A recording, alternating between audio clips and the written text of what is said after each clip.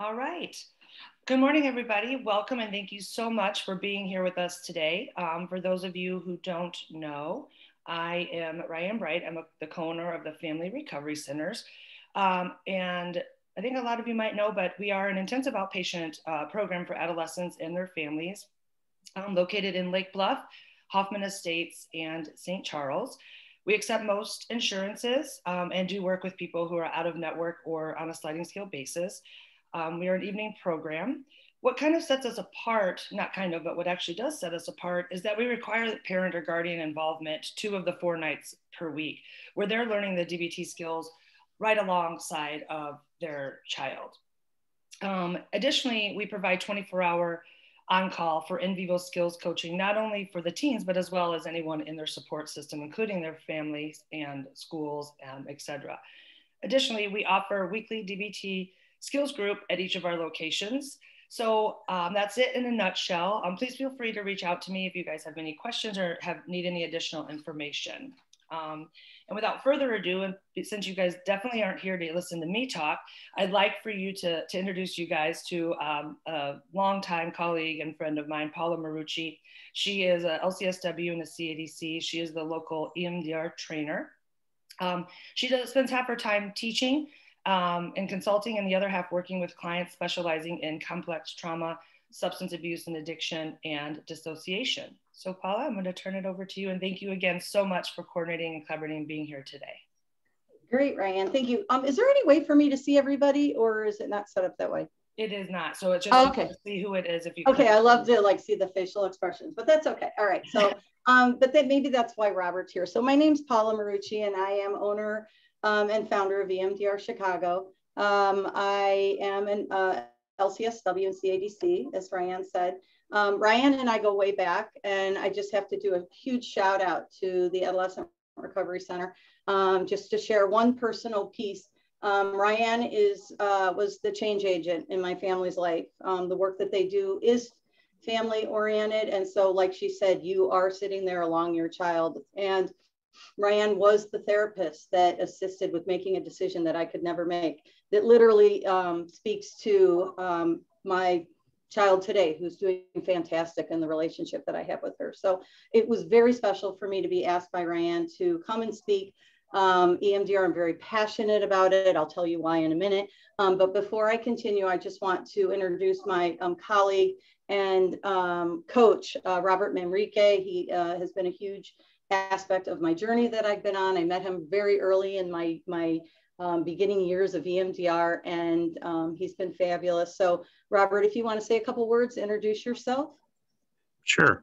My name is Robert Manrique. I'm an LCSW. I have a private group practice that's been growing quite a bit the last year.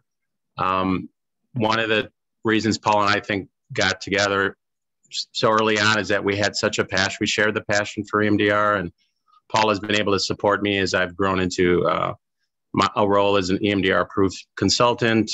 In my work that Paul has introduced me to, I've been able to train nationally people with EMDR across the country, especially in Spanish-speaking populations, working in places like El Paso and Texas and San Diego, just providing these trainings, which as we know, these are quite called for right now, given the times, especially. So my focus with the EMDR is working with couples, families, and groups.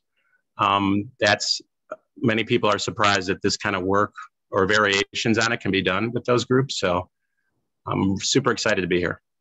Yay, thank you. And so Robert's going to be on the chat. If you have anything pressing that you need to ask, I am going to try to make time for a Q&A at the end. I have a lot of material to present today, some fun videos so that we can reach everybody's different learning style, and then some of the resources that I'll be referring to. Robert, if you don't mind putting my website out, on my website, I have all my coaches and the tools that I'm working with my consultees with in my training. So really my website is more about a resource that goes out to those that are learning EMDR. But okay, let's get this party started. Once again, Paula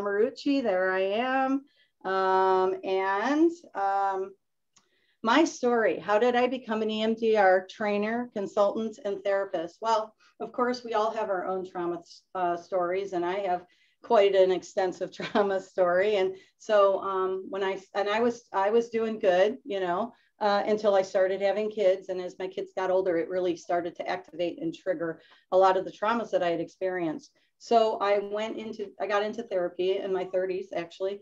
And I love my therapist. She was fantastic. She's one of the best on the North Shore.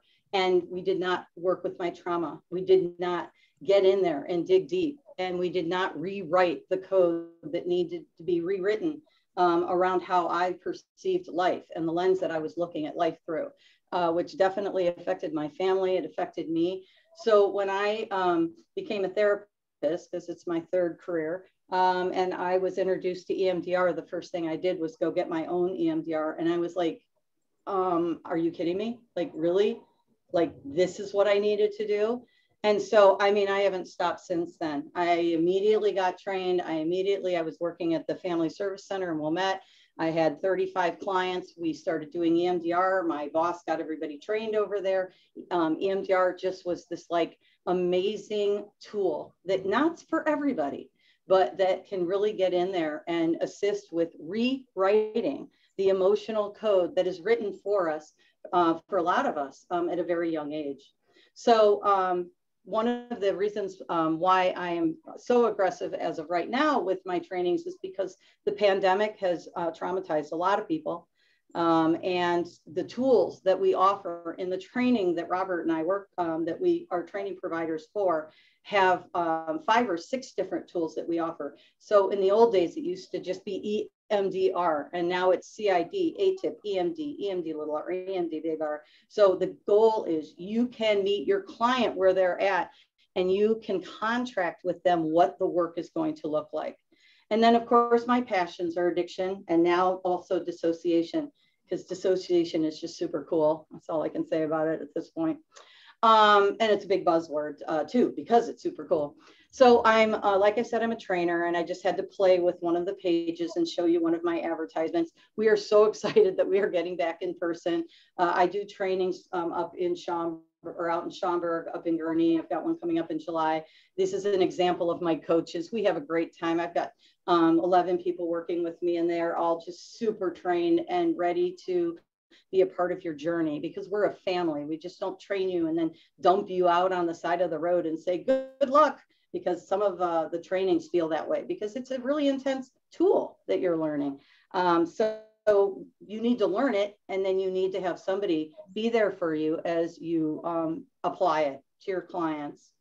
So I told Ryan, I gave her a very, very extensive list of objectives, considering that this is 2 hours, but you can see I talk fast and I'm relatively organized. So we're going to talk about the neurobiology of the memory, because if you don't understand how the brain works and what's going on with memory, and you just go and start putting your fingers up and move them around, you're not going to get very far, because it needs to be encoded in your memory networks, so that you can share your energy and your confidence in the work that you're doing with your clients. You know, a lot of this work is right brain work, because it's about nonverbal communication. I talk a lot. I was still am a great talk therapist. But when we are working with our EMDR tools, we are not talking, because the key to EMDR is that it is the natural healing process of the brain. And so if the brain is naturally healing, it doesn't need me talking to interrupt it. So that was like one of the first things I learned.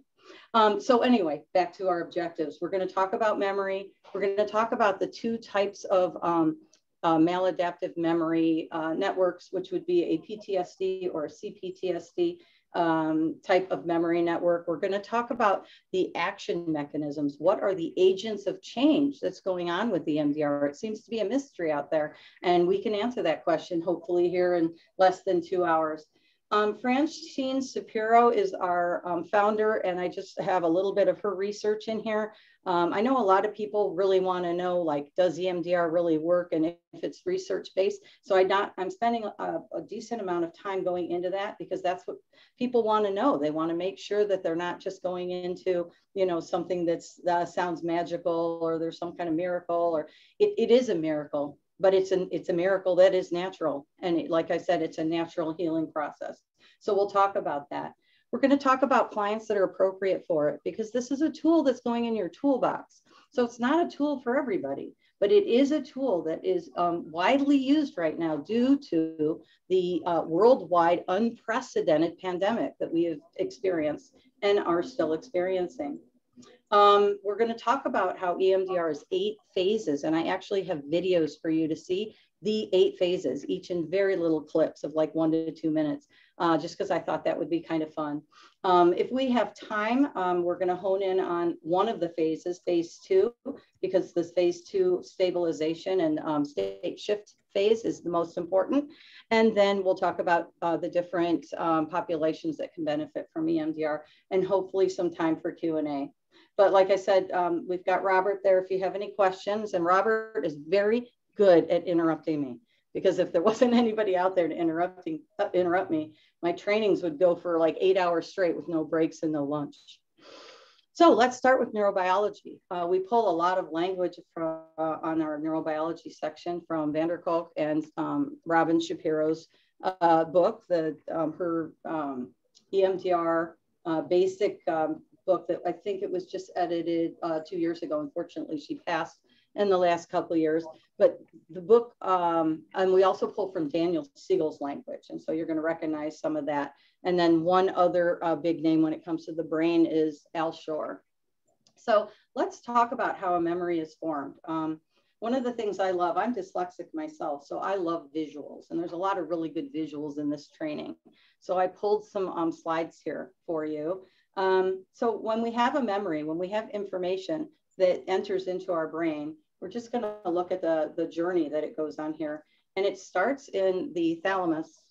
And then the thalamus sends it to the amygdala. And the amygdala has a decision to make. When looking at its emotional significance, it's either going to keep it, it's going to stop everything, and it's going to react in the way that it needs to react, or it's going to move it over to the prefrontal cortex, where you'll see a conversation between the prefrontal cortex and the hippocampus.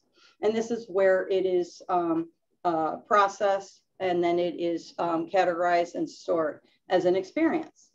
That would be what you would want. When we go into the amygdala and there's an intense amount of emotion, then it doesn't make it to the prefrontal cortex.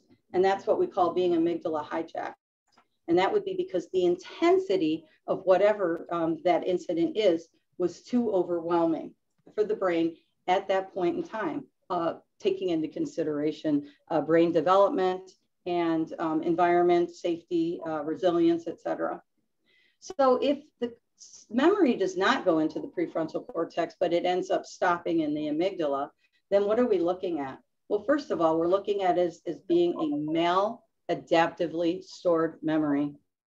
So, and that means that it's going to be broken up and stored in different parts of the brain. So right here, we've got this brain. I don't know if it's blinking for you, but it blinks for me. And it's just wants to share that we have trauma that's stored in all of our senses.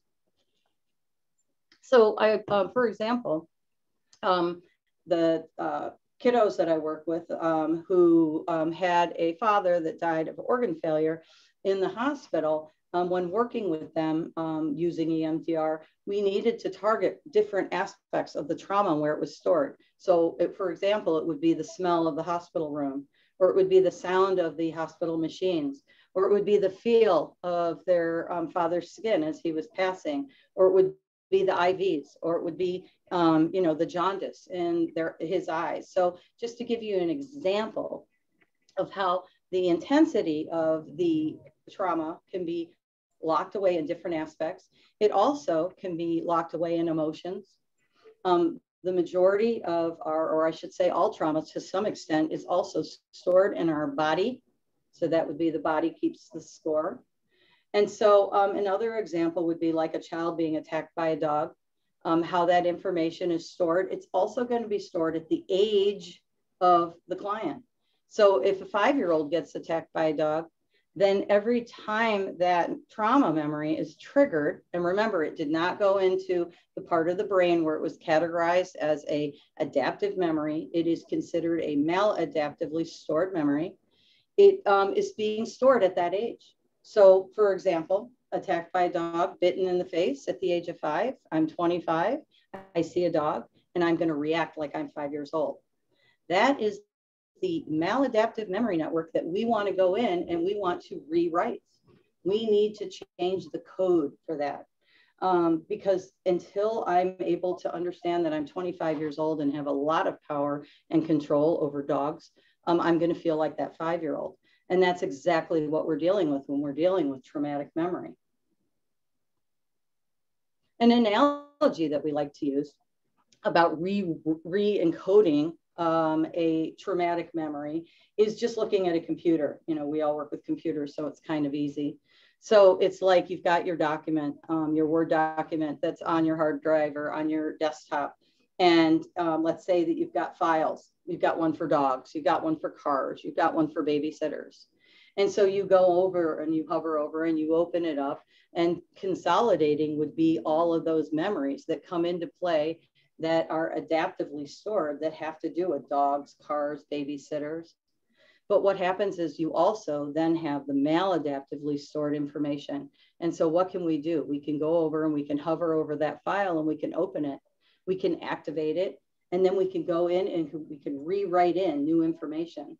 So for example, that dog that bit that 5-year-old, 25 years old, I can open up that file and say, oh, now I'm 25 years old. I have power and control. I can tell that owner to get their dog back on their leash, or I can call 311, or I can not go anywhere near dog parks. So when we're rewriting, we are re-encoding, we are revising, we are updating the working memory. And then we can save as, and that's called reconsolidation. And this is something that came out in like 2004. So this is relatively new, and this is the brain research. Oh, I see a typo. So let's look at the negative neural networks first. So when you have a trauma memory, a maladaptive trauma memory, we are looking at the fact that there are going to be negative neural networks and there are going to be positive neural networks. The negative neural networks, thank goodness, there's only 2 different types. So one is a frozen, and then the other is an isolated. A frozen PTSD, one and done memory, is where you have one incident that's so overwhelming that, like I said, it locks out the prefrontal cortex. It is an amygdala hijack. So for example, the dog bites me and I have this negative belief of I'm powerless. I'm 5 years old. I have no power and control. The dog completely had all the power and control. That is a one-time event, and that is a PTSD criterion A diagnosis. And that is where all the research, the older research is with EMDR. We can use EMDR, the most powerful tool. There's 5 tools that we look at. And you can literally clear out a PTSD memory in 3, 5, 8 sessions max. Okay, and that's where people get sent to me. You know, can you take this client? They come from higher levels of care or talk therapists, and can you clear out or re-encode this one PTSD memory? And the answer is yes, I absolutely can. But there's a second type of memory, and that's going to be a complex PTSD memory. And, you know, we're still just struggling to put language around this as far as diagnoses go. But just to give you an example of what a complex PTSD memory neural network looks like is my dad rages at me daily, and my negative belief is I'm powerless. And so this is something that happens over and over and over and over again.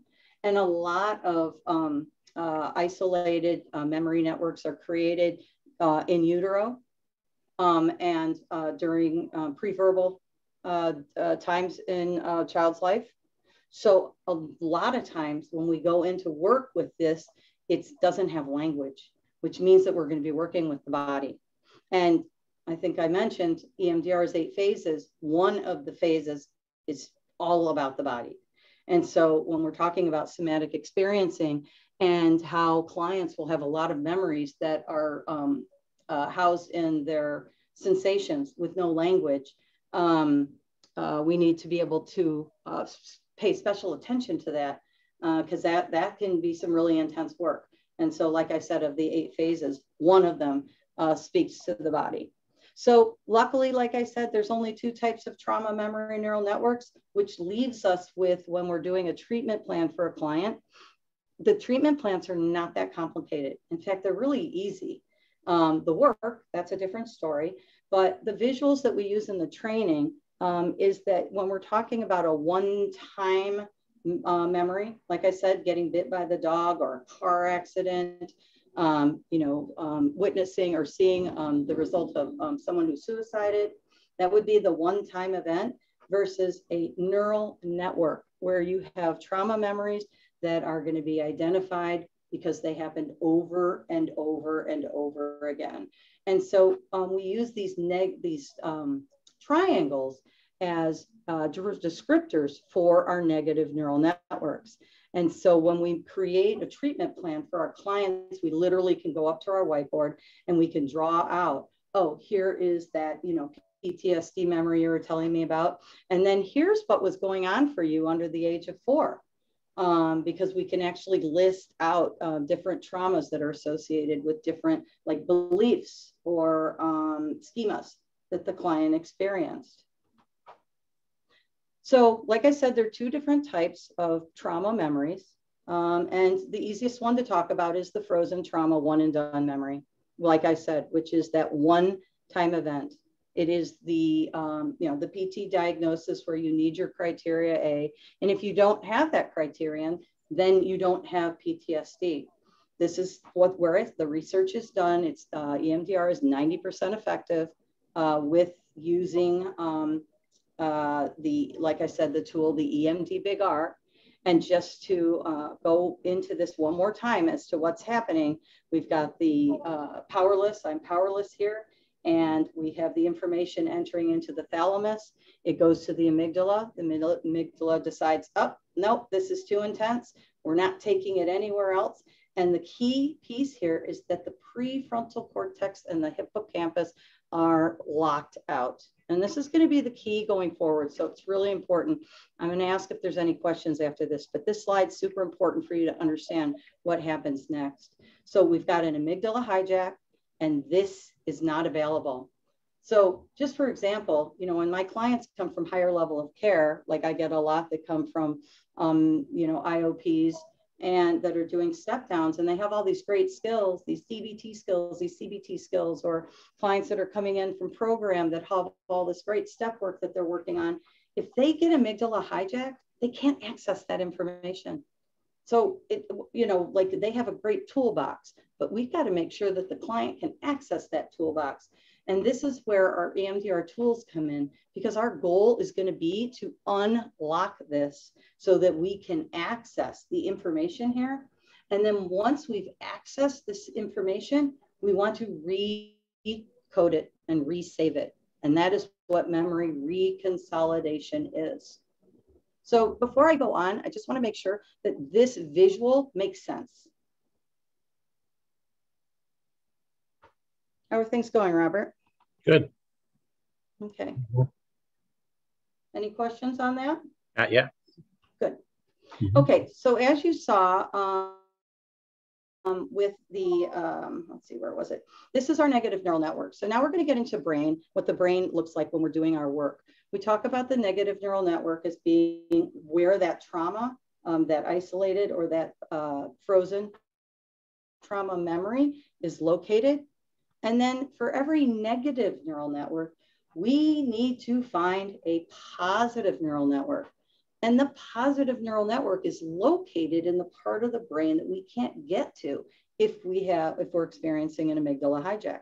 But besides that, We'll get to that in a minute. What does a positive neural network look like? Well, this is a super cool slide because look at how this is like neurons that fire together, wire together. Here's this little boy, he's being read to as a kid, and he's got these neurons that are firing. I love reading. And then he's reading as himself as he's 5, 6, and 7, and he's getting great feedback. I'm such a great reader. And then he's in his fantasy prone and he's reading all about like Harry Potter and all these other cool places that he can go outside of real life, and he's getting more positive feedback from that. And then he ends up going to school and getting his master's degree and becoming a psychologist. And so here we are with this very strong, nicely enhanced positive neural network. And in our trainings, we utilize the upside down triangle to identify the positive neural network. Because the key to the work that we do, we have clients that come in with lots and lots and lots of very intense and large negative neural networks, but the positive ones are harder to find. And not only do we have to find them, but we need to activate them, and we need to strengthen them, and we need to enhance them. And that's a big part of the work that we do. And, you know, like I said, it's all part of the training, because if you don't have a positive neural network, then EMDR is just not going to work.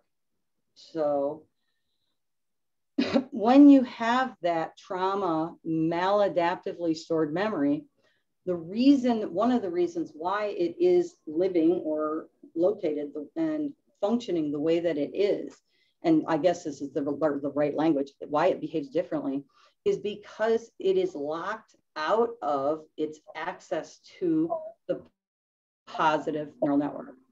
So you have I'm powerless, I'm being attacked by a dog, the dog's biting me, and over here would be protection. This would be getting my needs met. This would be me being able to take care of myself. Well, at 5, I wasn't able to, right? So that's what that negative neural network is. But at 25, I can. And here, this is where 25 lives. This is what says, I am an adult and I can protect myself and take care of myself. But because of the memory being maladaptively stored and the past is present, we are being activated as a 5-year-old. And so we cannot access the information from this part of the brain.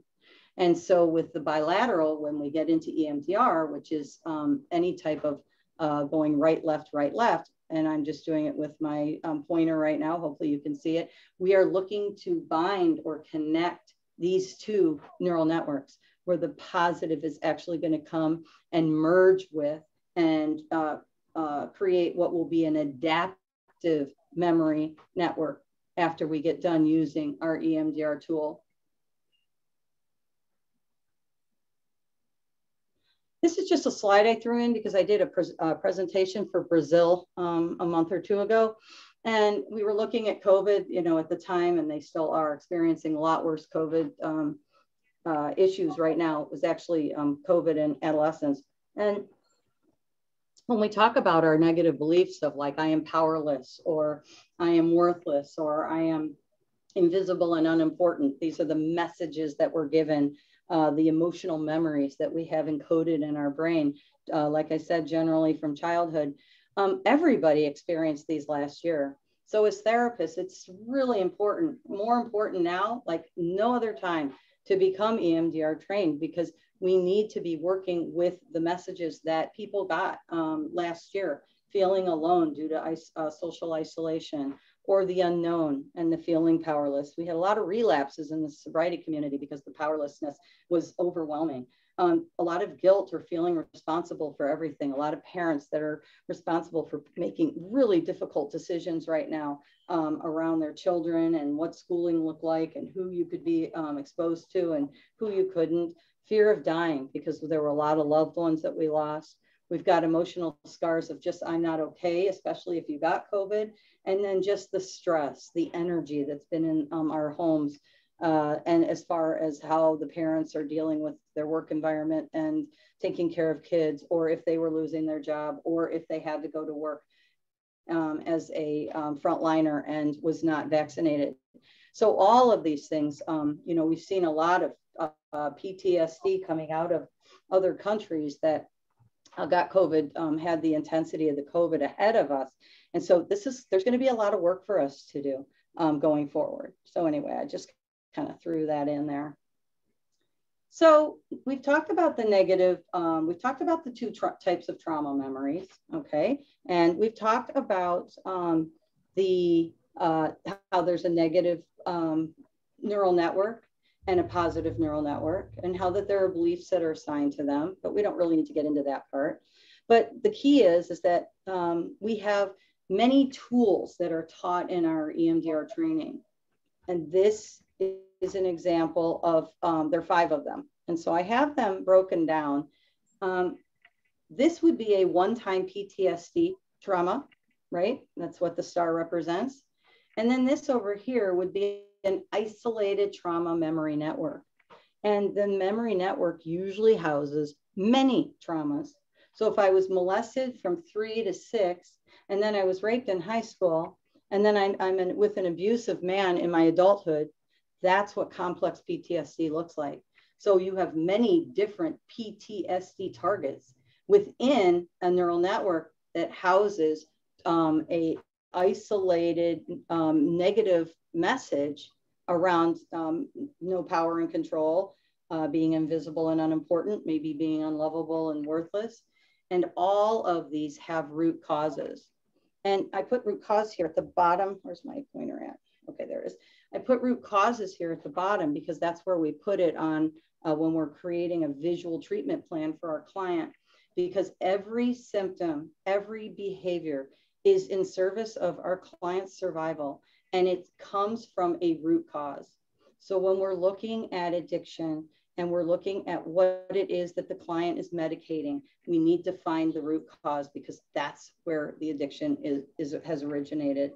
And that is also the case for like OCD, for self-harm, for, you know, the majority of behaviors that get in the way of our client's ability to function. If we look at the symptoms, like for example, teletrichomania or misophonia, these are diagnoses that come into my office. And I'll say to my client, you know, I understand that you want to look at the symptom and you want to stop pulling your hair out or picking your skin, but we need to figure out what the root cause is, because that behavior is assisting you with something. And so the root cause is generally here at the bottom of our negative neural network. And the root cause can be anything from being in utero and being in a car accident. I'm just pulling from some of my clients, from being in an orphanage for 5 months, from being adopted, where the birth mother is handing the baby off to a new family. We have, you know, mom that's depressed and never emotionally available, or raging alcoholic parents. We have neglect that's more harmful than even sexual abuse. We have all kinds of things that are root causes. And so a big part of our work is being able to find that root cause and what was going on, because what we want to do is we want to rewrite the encoded memory neural networks. We want to go in and we literally want to erase what was there and replace it with what is going on for them today as empowered adults. And so how can we do that? We do that with our EMDR toolbox, and you're going to learn all of these tools. You're going to learn EMD Big R, which is what the advertisement is for EMDR. And you're also going to learn EMD Little R. You're going to learn EMD. You're going to learn ATIP, and you're going to learn CID. And all of these tools are different in what they are able to bring to you as far as meeting the client where they're at and contracting with the client. So if the client comes in and says, I don't want to talk about anything that happened to me as a child, but I do want to talk about how I'm really struggling in intimate relationships right now, we can pull out the tools here, CID and ATIP or EMD, and we can work with them on what's going on today. And we don't have to talk about what happened in the past. And not only that, but super cool, because you're working in that neural network. Let's say I'm working on this target right here. It drains from the same trauma pool. So I'm always going to be assisting with draining from what happened when I was 3 to 5 years old, even though I'm only targeting what I'm doing today. Okay. So I get really excited about it. So you're thinking, well, okay, you've done a lot of talking about memory and you're telling us all these great things that EMDR can do, but how the frick does it work? Well, if you want to know what EMDR does, go buy this book. I mean, I can't do this in 2 hours, but I'm going to try to do it in like 5 to 10 minutes. This guy, he was a research physicist in his first career. And then for 14, 15 years, and then he transferred or transitioned into being a therapist. So he knows his stuff. And the research really around unlocking the emotional brain is early 2000s. So it's not that old. And basically, I have it highlighted in a really obnoxious yellow. I mean, this basically tells us exactly what we're doing. We are unlocking those very early memories. Our goal is to eliminate the symptoms at their roots using memory reconsolidation. So what am I doing? I'm just going to throw some language out there. We are providing erasure. We want to erase. Now, I didn't come up with that word. That sounds like a pretty aggressive word. You're going to erase what happened to me when I was a kid. We're not going to erase the memories, but we're going to erase the emotions. We're going to erase the beliefs and the schemas and your interpretation and your perspective of what happened to you when you were young. So a rewriting of the previously encoded memory networks according to our attachment environment. Like, really? I mean, right? So erasing the emotional meanings, the models, the beliefs of an event or a self-protective tactic, because I can guarantee you that 99.9% of behaviors are in service of survival. And so we need to go into our client's unconscious implicit memory and pull out what it is that these root causes and that these symptoms and behaviors are assisting. And we also need to be able to identify what that root cause is. So how does Bruce say this works? I'm sorry for all the language, but this is a newer slide for me. This is a synapsis, okay? Kind of cool looking. We are looking for what's called transformational change. This is, like I said, the breakthrough came in the late 1990s, early 2000s. And it says here, we want transformational change, but not degrees of incremental. You know what? I'm not going to get into that. So transformational change, what is that and how do we do it? Transformational means that it's permanent. It means that once you've shifted the client's perspective, it is there to stay. This is, I guess I will use increment. It is not about increments of change. It's not about, I'm not going to talk about other orientations because in my world, if what you do works, then that's great. But we are talking about rewriting code. And so if I walk up to an elevator and I'm terrified to get on it and I pull up all of my self-positive statements and start doing my breathing and my grounding, I'm creating a state shift for myself so that I can then enter the elevator because I've calmed myself down. I've soothed the central nervous system. But what I want is transformational change. I want to walk up to that elevator and not give a hoot. So that's what transformational change is. And how do we do that? It's 3 steps. It's updating, rewriting, and replacing. This is not important for you to know other than these 3 key steps to transformational change are in our 8 phases of EMDR. That's the connection that I want you to make.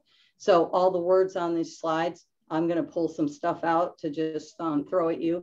But at the end of the day, EMDR is 8 phases. And when we are doing the step 1, which is updating and reactivating, we do that in our EMDR phases 1 and 3. And when we're rewriting that encoded experience, we need to create a prediction error or a mismatch. And we do that in our phase 3. And then we go in and we rewrite with our phase 4. Because our phase 4, and we're going to talk about this, is the natural healing process that we're talking about. It's the natural healing process of the brain that we do every night in our sleep. Don't want to get ahead of myself. And then the step 3, which is replacing that new information with the new information and erasing the old. And don't think the memories are erased. not the content of the memories. That will always be the same, but the perspective and the emotional reaction, the emotional memory is what gets shifted. Looking at your life through a different lens, that's what changes and gets rewritten. And we honor that with phase 5. And I should have put phase 6 in there. So you've got your phases 1 through 6 in here of 8 that speak to Bruce Eckert's transformation of the brain. Okay. So I'll take any questions here before I move on, because that is the brain piece. And now to find out. Yeah. Yep. Nothing yet. Okay, good. Okay. Groovy. Okay. So what is EMDR? Hold on. It's a crazy name, but it works. All right, let's see how I'm doing with time. Hold on. Let's see. 10:40. Oh, I'm right on time. I'm supposed to be at Bruce at 10:40. All right, we'll see. So what is EMDR? Eye movement desensitization reprocessing. It's a mouthful. We're going to talk about eye movements, because eye movements are your eyes darting back and forth, which they do every single night. For most of you that are not experiencing PTSD or flashbacks or nightmares, you are getting REM sleep. If you go on your Fitbit and you look at your app, it'll tell you how much REM sleep you got last night. If you hit REM and you hit the link, it'll tell you that REM is a healing process of the brain. I don't know what else to tell you. It is a natural healing process of the brain. So when I go in and I want to move your eyes back and forth, I'm not doing something goofy to you. I am looking for your movement that your eyes do every night so that I can help you track. That's all I'm doing. So there's nothing goofy about it. It's just kind of goofy to see, to look at. Luckily, we've gone online in the last year, and now we no longer need to do just eye movements. We're doing a lot of bilateral tapping, and if you take the training, we'll tell you why. But right now, we're just going to focus on the name, which is the eye movements. So I am activating. It's like starting an engine, an old like outboard motor on a boat where you pull the cord, or you're doing the lawnmower and you like pull the cord and you activate you get the motor going. That's exactly what we're doing here, is we are activating that natural healing process in your brain that just by doing those eye movements. And my fingers are looking to track your eyes, not the other way around. So eye movements, then desensitization, the goal is to desensitize. If I'm in an amygdala hijack, that means my heart rate is up, my blood pressure is up. If we're looking at polyvagal, I'm mobilized. I'm ready to fight or flight. And I need somebody to come in and calm me down, bring down my heart rate. I need to be desensitized. So this natural healing, the goal is to bring the client's dysregulation down, which then if you think about that slide that I really needed you to understand, you can shift from being in an amygdala hijack into the frontal cortex, where you can access all of your tools and strategies and positive beliefs, everything that you need, your problem solving options, etc. So eye movements, natural healing process to desensitize, and then reprocessing. The language that I like to use for reprocessing is new learning. Because as you shift the client out of the amygdala hijack into the frontal cortex, where all the information is, there is new learning, a shift in perspective. This is where the rewriting or the re-encoding comes in. Okay, I just spent a lot of time on just the title. So EMDR, now you know what it means. If you remember it, that's a whole other thing. Francine Shapiro is our originator, and just listen to the story. Don't worry about the slide. Francine Shapiro was in the 1980s. She was a PhD in literature. She got diagnosed with cancer, and she was super stressed out about it. Anybody would be. She had a lot of appointments. She had a lot of bad news that came her way. And so this is a quote that comes from her book. "I have cancer, and I want to study the mechanisms of mental change to assist my stressful journey." So that's what she did. She shifted over and changed her focus of study. And she went into researching what it is that could assist her with feeling better. It's as easy as that. And so one of the things that she came across was eye movements. Eye movements have been around for a long time. She did not make up eye movements. She researched what would be of assistance to reduce heart rate, to assist with desensitizing, reducing dysregulation. And so there's this piece in the very beginning of her book where she goes and she walks in a park. And people make fun of EMDR because they're like, oh yeah, Francine's walking through a park and she just started moving her eyes back and forth. No, she's moving her eyes back and forth, yes. But because she did her research and decided that this was one of the many different modalities that she was going to try. So she is walking through the park, moving her eyes back and forth, and she's thinking about what's distressing for her. Those were her targets, and she found that it did make her feel better. And so that's where, when she went to write her dissertation, she put together the information that she needed, the research that she needed to do, by putting together 22 clients with PTSD symptoms. This is the very first time that anything was ever published about EMDR. But now the key here, though, is that it was not EMDR. It was called EMD at the time. There was no R. So in 1989, we called it eye movement desensitization, because all she wanted to do was desensitize. All she wanted to do was to help the client feel better. And she didn't know about the shift that was going on in the brain and the new learning that was coming up. So EMD is what it was called. She got 22 clients together that all had PTSD symptoms. And then she created measurables, which we use to this day. I'm not going to go into them, but we have a negative measurement and a positive measurement. And insurance companies love it. We put them in our notes all the time. Insurance companies love to see that the negative measurements are going down and the positive measurements are going up. And then she did very short sets of eye movements. Okay, so we start with eye movements. That's where we start. And once again, we are duplicating that REM, right? We're duplicating that natural healing that we utilize every night when we sleep.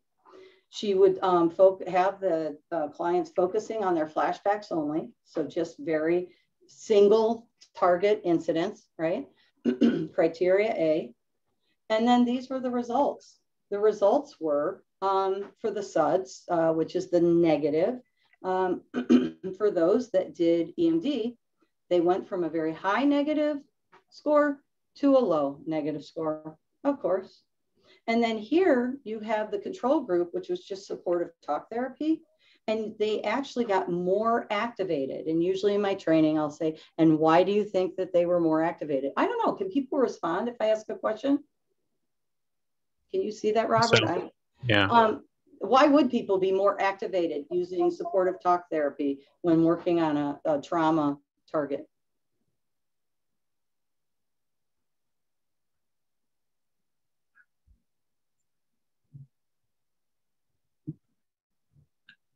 Let's see. Activation of memories. Yes, exactly. Activation of memories. That are not rewritten yet. Mm-hmm. And so we tell people in EMDR that we don't want the chapter. We just want the title. All you do is have to tell me what it is that we're targeting, but you don't have to go into it. So here in the supportive talk therapy, you had the clients talking about their trauma, which then made them actually more activated than they started. Then also we have the positive measurements where we saw before and after. And the positive is going to be accessing that information from the prefrontal cortex. And so, sorry, I sometimes live near a hospital. Hold on, it's hard for me to focus.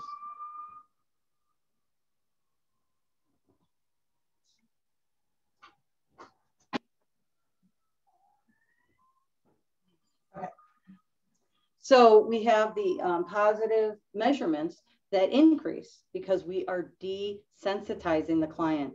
And as you bring the client's heart rate down and you are regulating the client, they are able to move into the part of their brain where they can access positive, more supportive data or information. which then shows up in the measurements post-treatment.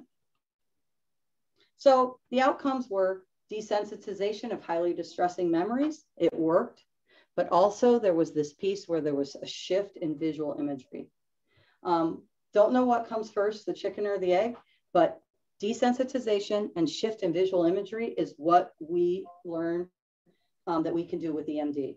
For any client that walks in with a PTSD memory, which is great for flashbacks, which is great for one-time, like I said, criterion A PTSD diagnosis.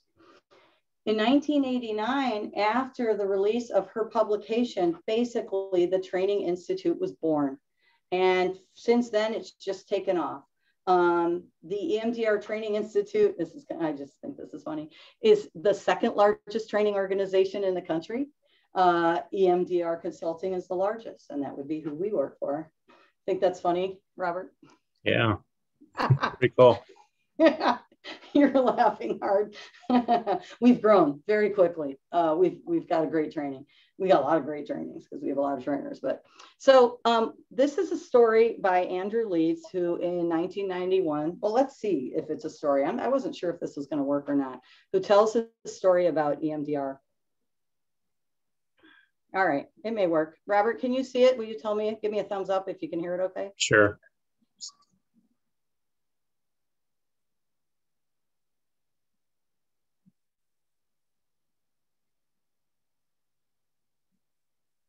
Andrew, tell us a little bit, go back to the beginning and tell us a little bit about your history with EMDR and what prompted your interest in learning EMDR and ultimately training others in EMDR.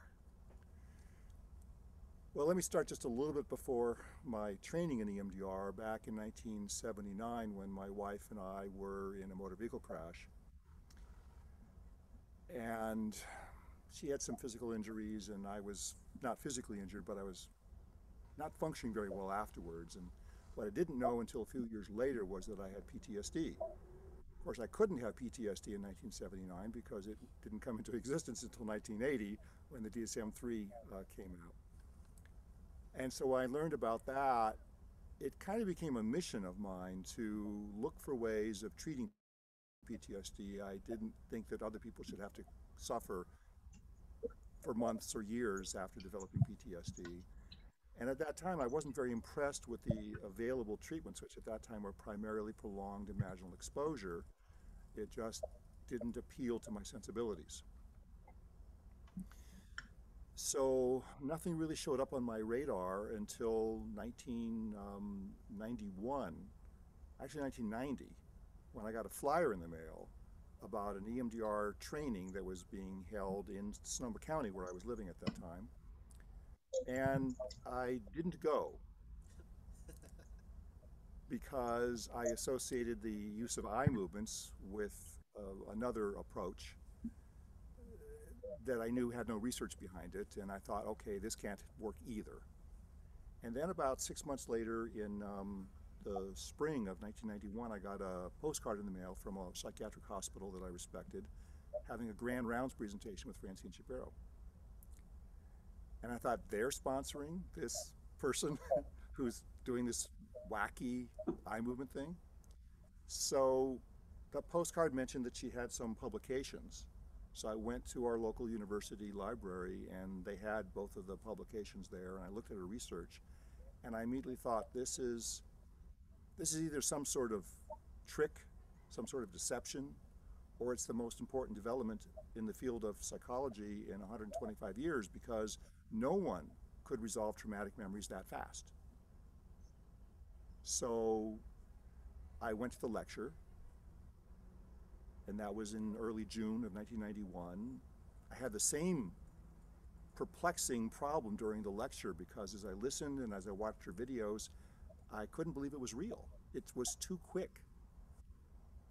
But I couldn't take the chance that it was as effective as it seemed to be. And so the next weekend there was a training in Berkeley and I went. And I had some remarkable experiences in my practice exercises. I began using EMDR the next week in my practice. Almost all of the sessions that I had were successful the very first week I began using it. And I continued to use it on a weekly basis in my practice. In October of 1991, I attended the second weekend of the basic training in EMDR. And at the second training, one of the training supervisors came up to me and asked if I was interested in joining the training staff. I was thrilled. I was convinced that this was a very exciting development in the field that eventually would be research validated. And I joined the training staff in November of 1991, and by February the following year, I was the chair of the training supervisor selection and training committee. I was helping to train other training supervisors. By the end of that year, 1992, I was a trainer in training. By 1993, I was beginning to teach the basic training.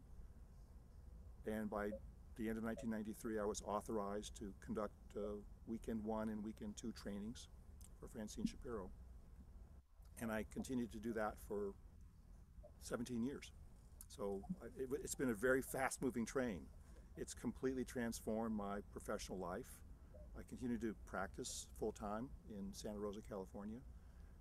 But I've trained about 15,000 mental health professionals throughout the United States, in Europe and Japan. And I've published articles and book chapters and a book on EMDR, and I never thought that I was going to go that direction. I had pretty much given up on most of the treatment outcome research in the field of psychology, but I was forced back into looking at it as a result of my involvement with EMDR. And I follow the research very closely now.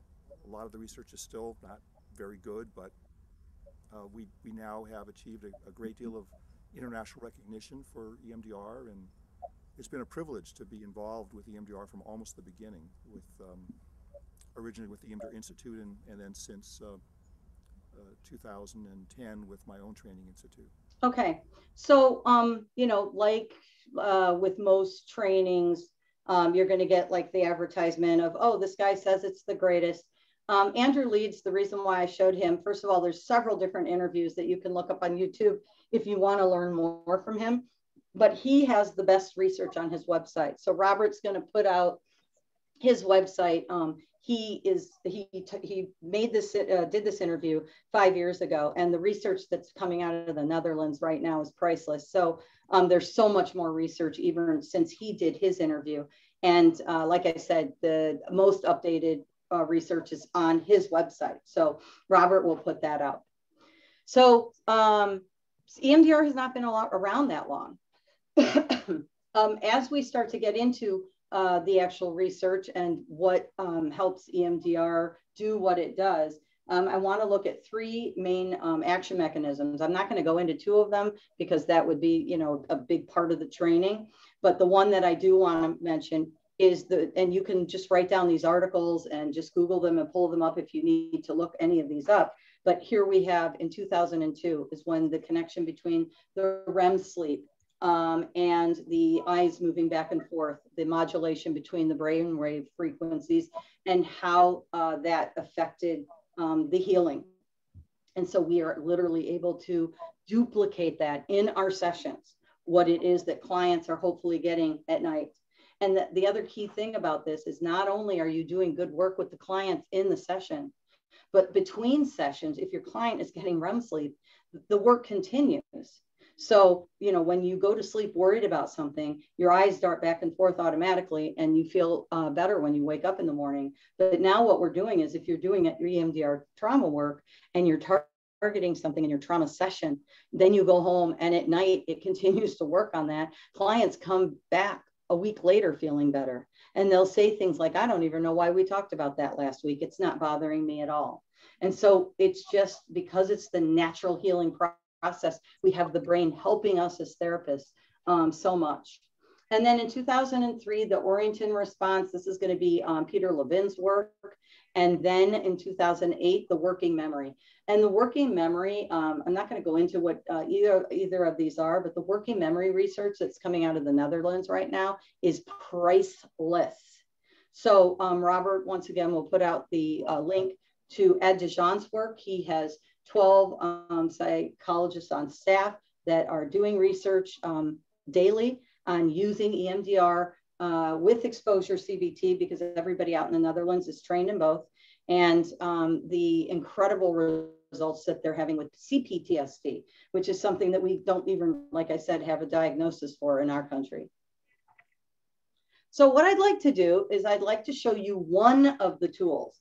There are 5 tools in our EMDR toolbox, and this one's called CID. It's our baby tool. It's our youngest tool, even though it looks kind of scary.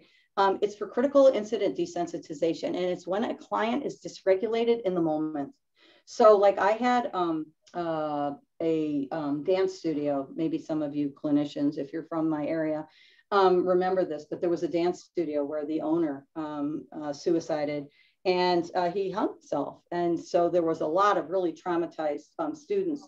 And so this would be the type of thing that you would go in and you could desensitize at a critical moment, like within the first 12 to 24 hours of there being some type of traumatic event. Like another example would be my client getting in a car accident on the way into my parking lot.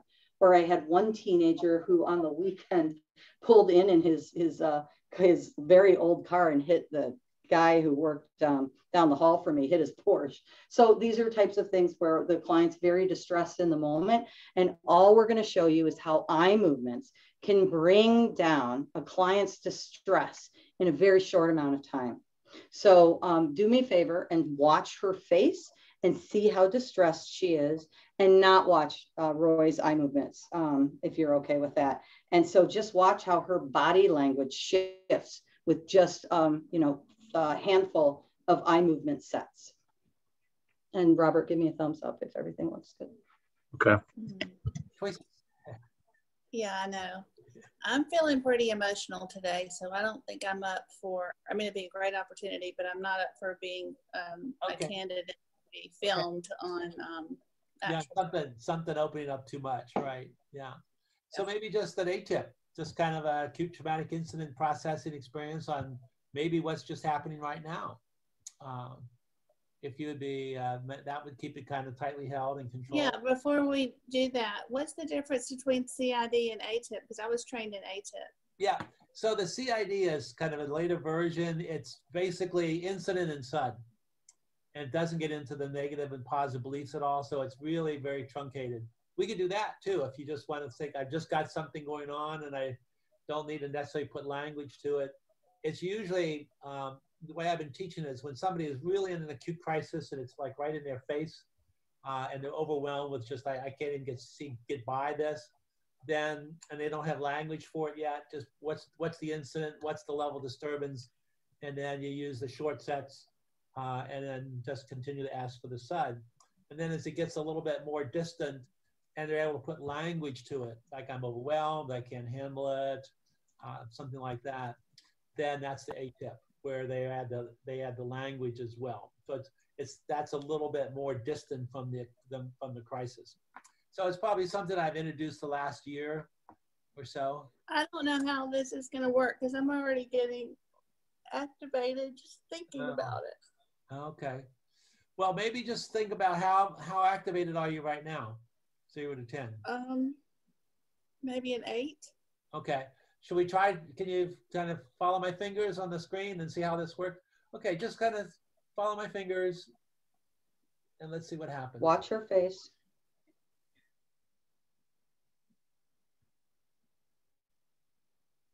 Okay, so take a breath. Now, when you think about it, whatever that is, how much is it disturbing you? 0 to 10. 7. Okay. 7. Okay, let's do that.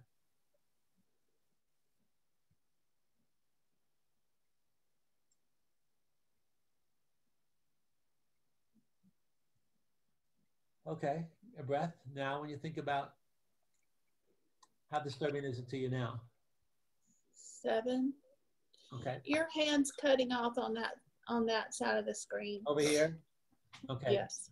So maybe I can, let me move a little bit further over here. Okay, I was trying not to come in front. Okay, so I'll try to get a little bit more of a range. Let's try to see what we can do now.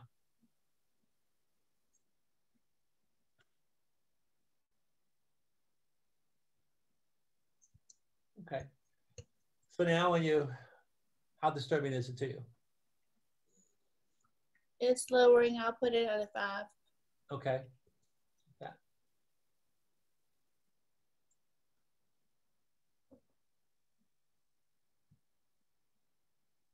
Okay. So now when you think about it, how disturbing is it to you? 0 to 10. 4. Okay.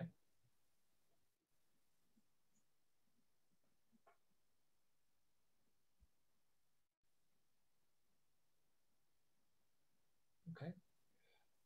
So now when you think about it, how disturbing is it to you?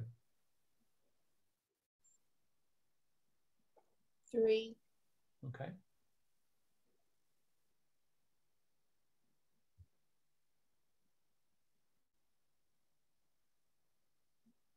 Okay. So now, how disturbing is it to you, 0 to 10? Still a 3. Okay. Let's see again.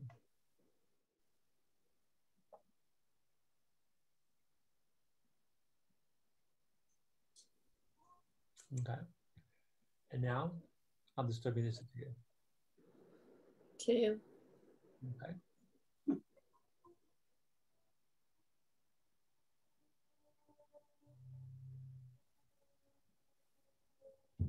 Okay. So now, how disturbing is it to you?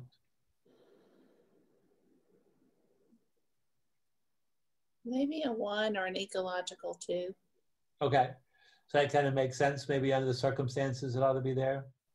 Yes. Okay. But it's not here. It's not there anymore. Yeah. Well, that you asked earlier what the CID is, and that's it. That's right there. Because without a whole lot of information, just adding the sets of eye movements, or I could have done tapping. This is another variation, but it just kind of brings it down, and then it creates a situation where, if you're working with a client, you can be talking with them about it now. But if you feel like that's what you needed to do today, we don't have to do anything more. Okay, so a couple different things here. First of all, you don't have to talk about anything. In fact, you're not supposed to talk about anything. This is a natural healing process of the brain. So she was distressed, dysregulated. This was a woman that was supposed to come on and do one of the bigger treatment plan targets. And she just got really dysregulated right there in the beginning. And so it's just a nice piece of work, just showing what short sets of eye movements can do, because that's exactly what Francine did in her dissertation. Watching her body change, her body language change from being distressed to actually having a smile on her face, how relaxed she became. That was not anything that Roy did. That was the eyes starting back and forth, and how that was activating the corpus callosum, which then engages the right brain, which then engages the body. Because when we do talk therapy, we're, Daniel Siegel language, we're doing left brain work. So we want to activate everything when we're doing our trauma work. And so once again, the eye movements were the natural change agent, the action mechanism that went in and assisted with calming her down. As she calms down, if you study polyvagal, it's all about a rupture repair for the central nervous system. If your heart rate is 110 or above, you can't access your frontal cortex. You're an amygdala hijack. She calmed down with the eye movements. Then she was able to access information that was able to assist with her dysregulation. Okay. And then just a bonus, we also get a shift in visual imagery. She didn't have any visual imagery, so we weren't able to see that, but just know that that's a thing. The research that came in after Francine's discovery, I'm just going to touch base on it in 2013. And once again, I just want to reiterate, look how young this is. Look how, we are in the early stages of EMDR, and our training alone has already changed 3 to 4 times just during the pandemic. We are constantly updating so that we can stay on top of the brain science and what's going on in our environment. So it was not until 2013 that CBT and EMDR were even considered together to look at trauma. And then this is a 20 out of 21 PTSD and cancer. This was specific to Francine because that was her focus, being that she was struggling with cancer, and it is what she did pass away of in the last couple of years. I've highlighted in yellow here the keys with this additional research. In 2014, changes in memory, vividness, and emotionality. So this is around what happens with eye movements. So changes in memory, vividness. If I have a flashback that involves a rape, if I have a flashback that involves a fire, a car accident, some type of physical abuse, sexual abuse, the memory vividness shifts. My clients say that if let's say it's a perpetrator that is on top of them, that the face starts to dissipate, that the face gets further away, that the visual is harder to find. When I talked about my kiddos that were at the hospital with their dad dying, the beeping of the machines, the smell of the room, we target all of those independently and we get a vividness. The smell goes away, the sound goes away, and the distress comes down so that it's no longer a trigger that then creates the amygdala hijack, which then means that the client can't access their prefrontal cortex. So this is eye movements during recall cause reduction in memory, vividness, and emotionality. This is super important. It's the key to our work and the gifts that we can bring to our clients. You can tell I put that in there. The APA came out in 2004 and said that we are a thing. The Veterans, Department of Veteran Affairs and Department of Defense, it depends on what state you're in. Some states use it across the board, others not so much. Love SAMHSA when they came in. In fact, I'm thinking, I think I was working at Peer Services then. SAMHSA came in and said that they recommend EMDR for PTSD, anxiety, and depression symptoms. That was a biggie. And then, of course, the World Health Organization coming out in 2013, saying that CBT and EMDR are the only two psychotherapies recommended for children, adolescents, and adults with PTSD. And that was huge. Any thoughts or questions? Let's see, am I on time here? I am, okay. What we're gonna do next, let's see if there's any thoughts or questions, is now we're gonna go into what the 8 phases look like of EMDR. But let's see if you have anything. Not yet. Okay, all right. So what I want you guys to see is I want you to see, now remember, this is a 6-day training that you do in 2 weekends. Friday, Saturday, Sunday are usually my days of choice. And except for if you do an intensive, I just did an intensive last week where we did a Monday through Friday. So you can do 5 days intensives, or you can do the 2-3 days. And actually, I think our price, Roy dropped it to one of the lowest prices out there because the online trainings, we don't know how long they're going to last. Right now we have permission. I, as a trainer, have permission to train until the end of this year. But just like with insurance companies, as the country starts rolling back into what the new normal is going to look like, we're not sure what those online trainings are going to look like. So with that being said, I just wanted you guys to see little pieces of each phase of what we do. It's not going to make much sense to you, but I just want you to get an idea of how not only is EMDR 8 phases, it's not just something you do like this, the eye movement thingy is what my client calls it, but it's very well thought out. And so, you know, Pierre Genet, I always ask my trainees when we start off, who's even heard of Pierre Genet, because being trauma informed is really important. And I've done a lot of Trauma 101 now in my training in the beginning, because in order to have an EMDR toolbox, which is going to be in your trauma toolbox, you know, you want to know what the other tools are, and you want to be able to talk to other therapists about trauma. And everybody else talks about trauma from a stage perspective. So Pierre Genet, who literally started his work in the late 1800s, so it's been around for a long time, has trauma work categorized in stages. And so one of the things that's really nice about our 8 phases is that they fit into Pierre Genet's 3 stages very nicely. So if you're over at like Women Care in Evanston, where I used to spend a lot of time, you know, and they're talking about what stage they're in, we as the EMDR therapists can be like, okay, and that's our phases 1 and 2, or that's our phases 3, 4, 5, 6, or that's our phase 8. So I just want to point that out. Like I said, it's a many-day training. We're going to meet a client named Jocelyn here, and we are going to watch Roy do 8 phases with her. They're just like 2-minute video clips of each phase. So we're going to start with, I'm just going to go over this real quick, history taking. So history taking is what you guys do as intakes. You know, if you go over to Jocelyn, an intake is a very, very thorough process. If you go to the Family Service Center and had me, it wasn't. This is where the Therapeutic Alliance is going to evolve. And of course, the Therapeutic Alliance is more important than anything. This is where you're going to contract with your client. I have clients that are, like I said, coming from higher level of care, coming from residential. The step downs are kind of amazing right now.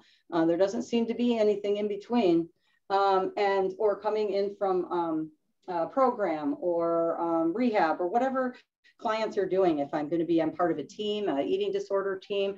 I'm working with another client who's in residential out in Colorado.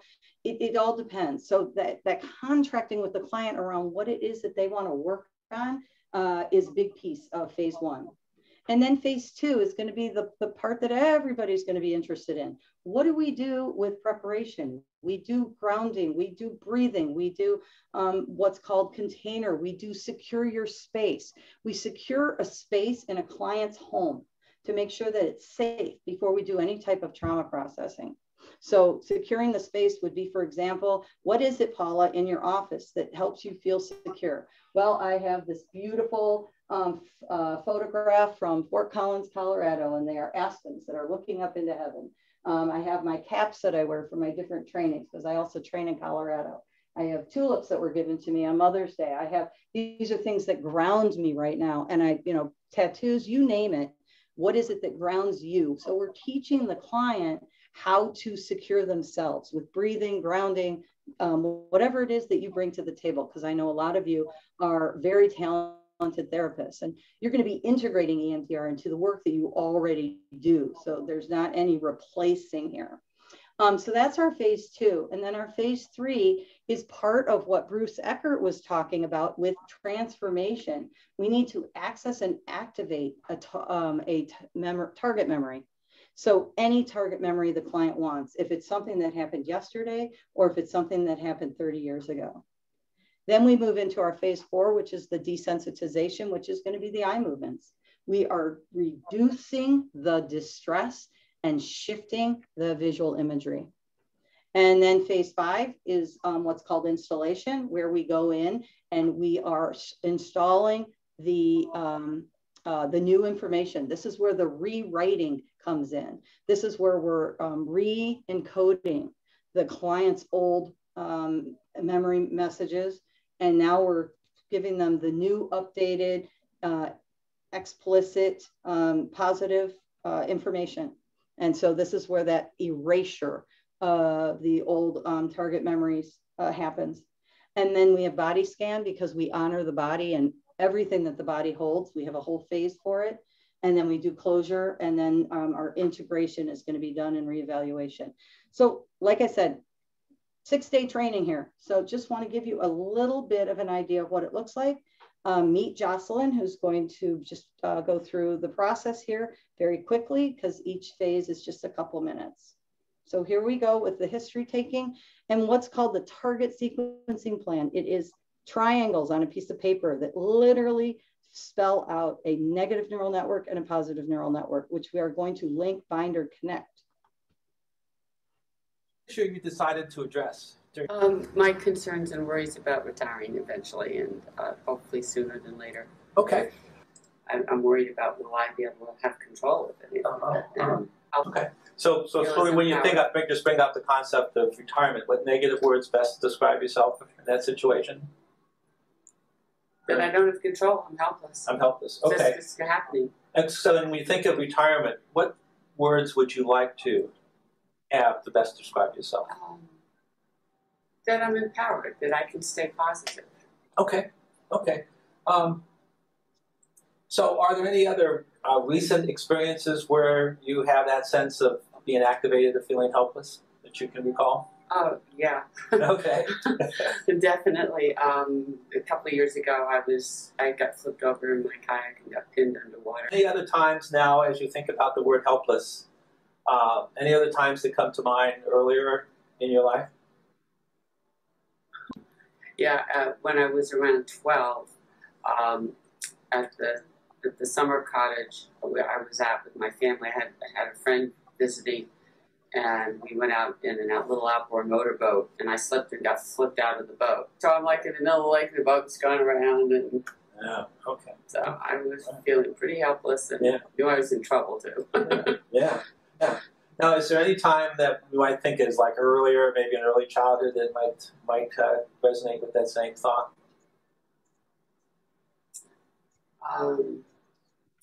Yeah, I had two older brothers. The oldest was kind of mean. He cornered me on the dock, and they hogtied me. You know, like your hands behind your back and your feet up attached to them. Wow. And had this great big black dock water spider that you find around docks and freshwater lakes a lot on a stick, and were threatening to put the spider on me. Oh, okay. So. Wow. Okay. The target sequence plan has now been developed, built around I am totally helpless, with a number of identified traumatic experiences, starting with being tied on the dock. Off camera, we had discussed numerous times when Jocelyn had felt empowered to cope with various challenges. Therefore, we know that that positive network is in place and ready to integrate the negative. And so the key here is that with the bilateral, we're going to end up binding, linking, connecting, marrying these two. So remember, when the client is triggered thinking about the spider on the end of the stick, which is actually her root cause, because it's her earliest memory, she's amygdala hijacked and she can't access this information. But as we go in and we use the eye movements, you're going to watch her shift from this space of being helpless here to now being able to incorporate all of these things that are part of her positive memory network, where she feels empowered because she's actually a social worker and she passed her exams and she is empowered as a single mom and a successful EMDR therapist. So let's move to phase 2. This is just a quick example of one of the many different grounding exercises that we do. And this is just imagery, which I'm sure you're familiar with. And we incorporate slow, short sets of bilateral. Now move into developing a calm or relaxing, a soothing place. So I'd like you to think of some place you've been or imagine being that feels very calm or soothing. Perhaps being on the beach or sitting in the mountain stream. Where would you be? A cove. Okay. And as you think of that cove, notice what you see and hear and feel right now. And what are you noticing? It's not a big cove. It's not that small either. It's got soft breezes. It's very peaceful. Okay. So focus on that, the sights and the sounds, the smells, and the body sensations. And tell me any more that you're noticing about it. The rhythm of the waves just lapping on it. It's fairly protected, so it's not a big surf. Okay. All right, so just bring up the whole concept of that place, the cove, and concentrate on the feelings you have, the pleasant sensations in your body, and you allow yourself to kind of enjoy them for a moment. Okay, so while she's in that experience, hi, Jocelyn. Nice to see you again. We're using slow, short sets of bilateral to enhance or strengthen.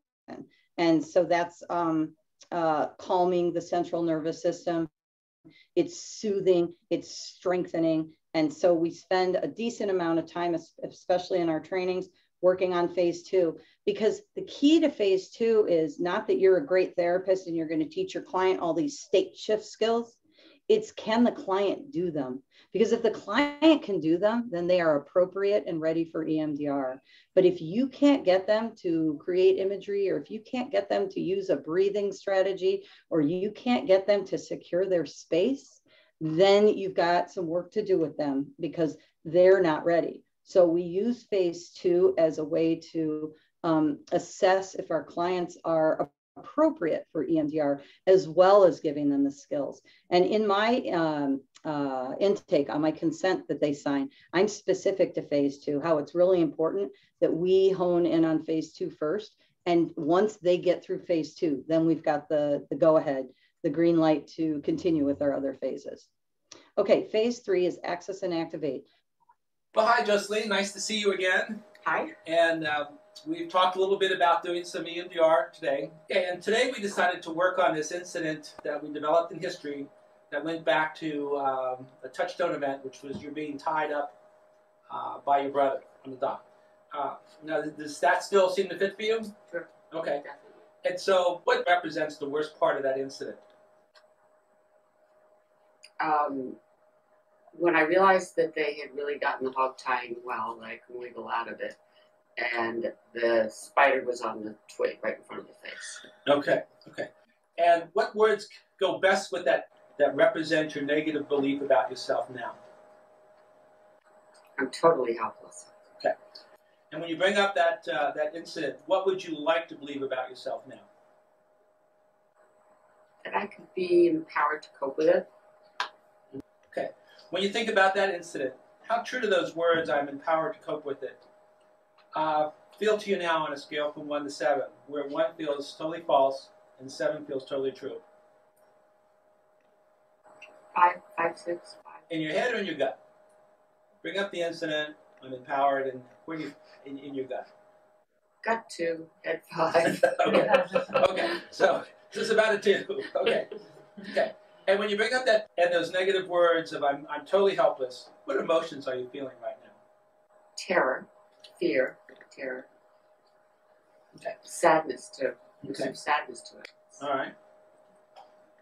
And on a scale from 0 to 10, where 0 is no disturbance or neutral, and 10 is the highest disturbance you can imagine, how disturbing is the incident to you now?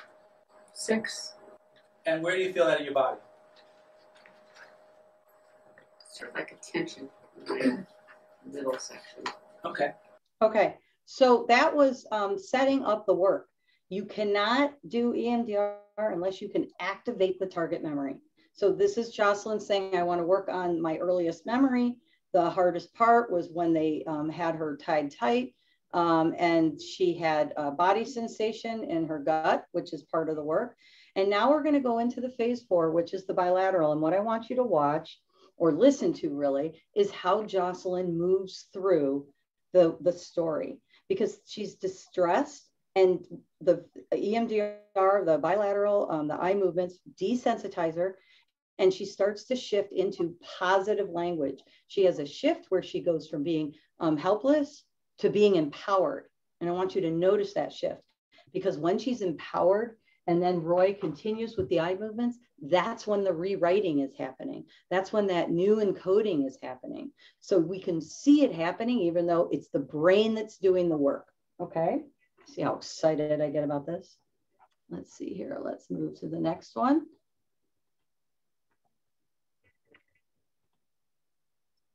So I'd like you to bring up that picture and those negative words, I'm totally helpless, and notice where you're feeling that in your body, and just follow my finger.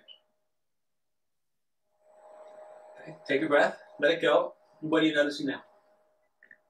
I noticed the fear grew. Okay, start with that.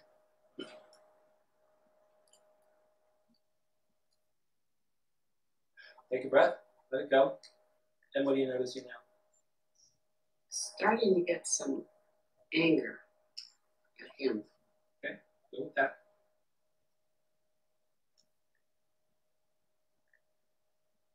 Breath, let it go. What are you noticing now? A lot of anger, and I never remembered I screamed before. I was yelling at him. I was really yelling at him. Start with that. Breath, let it go. What are you noticing now? I remember I was still feeling helpless, but then I had decided what I was going to do. I think I gave a second thought to it. And then, because I knew I was a good swimmer, and because I walked on the edge of the lake, I rolled off the dock. Okay, start with that.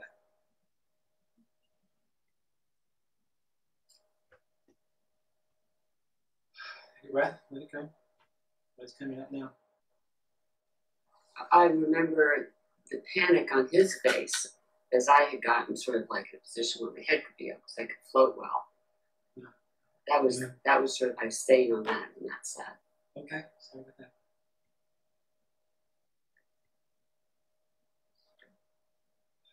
Breath, let it go. What are you noticing now? My other brother was there. I think I told you that in history.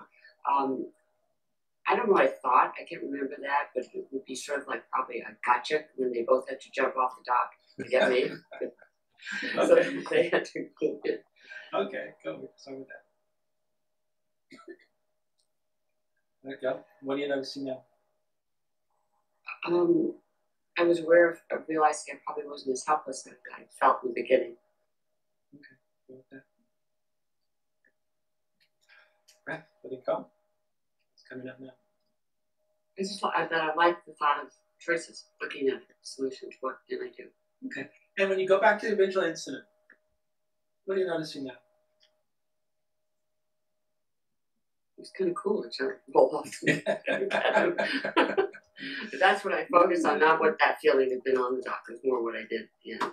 When you go back to the original incident now, on a scale from 0 to 10, where 0 is no disturbance and 10 is the highest you can imagine, where are you? 0. Okay, so these videos are for training purposes, and she's a therapist, just like the majority of people in our videos, because we're teaching this to you. But the situations are authentic, and so you saw her go from being helpless with that memory to the shift to less dysregulation, and then being able to embrace where she felt empowered. And so this next phase is where we, like I said, are rewriting the code now. Very short. Okay, so when you think about the original incident and the positive cognition of I'm empowered, does that still fit, or is there a better, more positive experience that fits? Okay, so what I'd like you to do is hold the original incident with that positive cognition of I'm empowered, and on a scale from 1 to 7, where 1 is totally false and 7 is totally true, how does that statement feel? 7. Okay, start with that.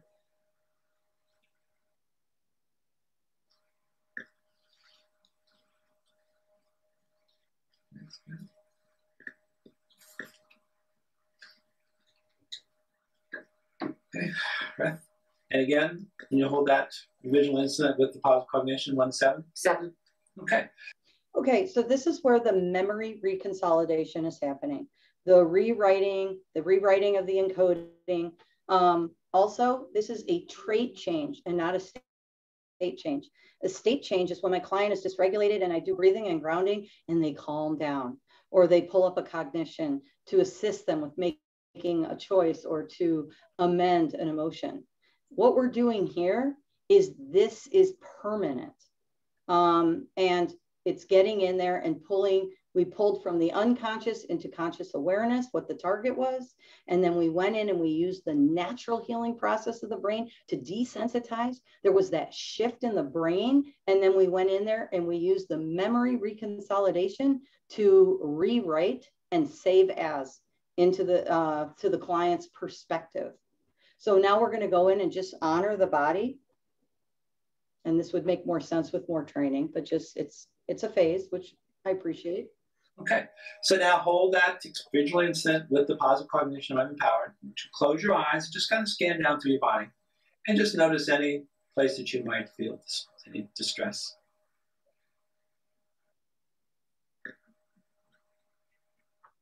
Just a little travel soreness. Okay, we'll focus on wherever that travel soreness is. Just go ahead and focus on it.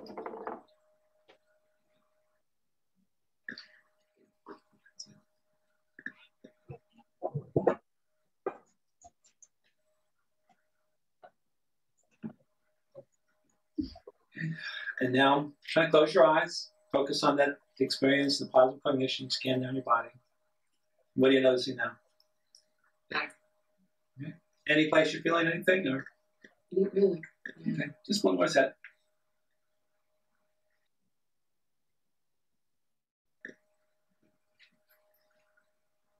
Just activating that natural healing. Okay. All right. Okay. So we're going to go into phase 7 and phase 8. Phase 7 is a closure phase that we do at the end of every session.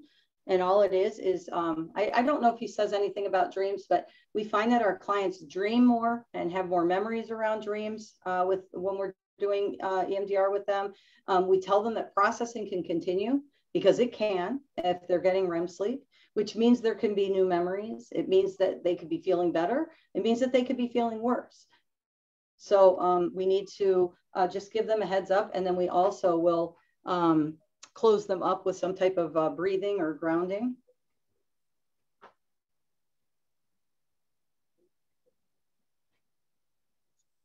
So, you've done some really good work today. And if you had to kind of look back on the experience, what kind of any new insights or thoughts that kind of have come with what you've done?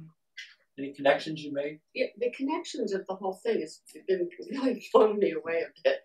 And then how my mind just went to connecting, to the later things. And then that one thing could be, what can I do, is such an empowering statement, even if you don't have the answer right away. Just getting the answers can be empowering, or even asking the question. That was great. And today may continue after the session. You may or may not have new insights, thoughts, memories, or dreams. Okay. And then we did, let's see here. I want to look to see. I think I'm going to go. The last phase is reevaluation. Let me just look at something real quick. Yeah, we'll watch this one too. So, hi, Jocelyn, how are you today? Good.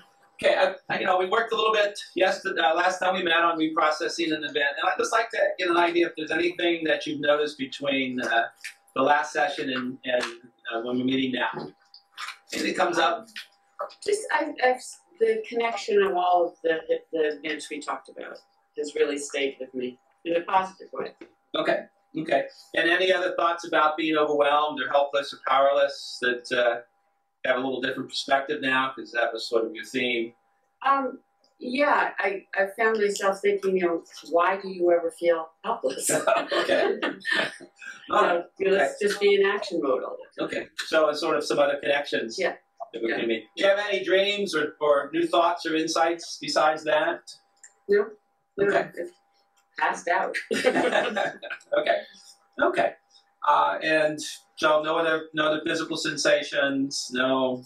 It seems like everything was pretty much other memories related to the events that came up. No, that I remember. Okay. And any change in your behavior other than just the concept of being in action mode? Yeah, I think one thing that when I went to bed, I was aware of the fact when you had said we were changing the time. I thought, I'm going to have so much time to kill at the airports getting back to Boston. I thought, I'm going to get back earlier. And I think I would have just sat there and said, you got your tickets, you're going to do it. And I called, and I actually ended up being able to change my flight and get back at 9:15 versus 12:30 at night. And I don't think I ever would have done it. I really don't think I would have sat there and said, oh, I've got these flights. Okay, so this is an example of how we integrate the work. So when you have that sense of being empowered. Yeah, so when you have all of the phases done, what we're hoping for is that the client got a new perspective. We rewrote and we erased some of the old emotional learning, and we have rewritten some new emotional learning that's more updated. Remember the 5-year-old versus the 25-year-old.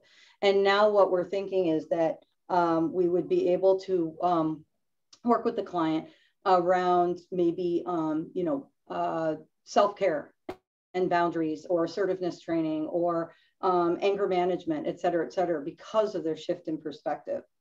The trainings that we do have 50 videos. So we have a hear it, see it, do it approach. And we also have 10 hours of practicum, so that for 5 hours, you're a therapist and you are a client. And so we go through the 8 phases. First, we teach them kind of like what I'm doing right here. Then we open them up and we learn each phase one at a time. And then you get to be the therapist and you get to be the client for each one of the phases. The first 3 days training is basically just learning the tools. And then the second 3 days is applying it to complex clients. Because at the end of the day, as we get into the more complex trauma, it gets a little bit more complicated than some of these videos that make it look really easy. So before I kind of wrap up with 2 more objectives that I haven't hit yet, are there any questions? I know there's a Q&A and there is a chat. Is there anything that is pressing before I continue? Not seeing anything now. Okay. All right. Okay. Thanks, Robert. Sure. It's nice having you there, Robert, because you're really the only person I can see. Same here. You're grounding me. You're part of my secure my space. Robert. Good to know. Is that your screensaver or is that your place? That's my screensaver, but my office though. Oh, okay. For clients that get homesick.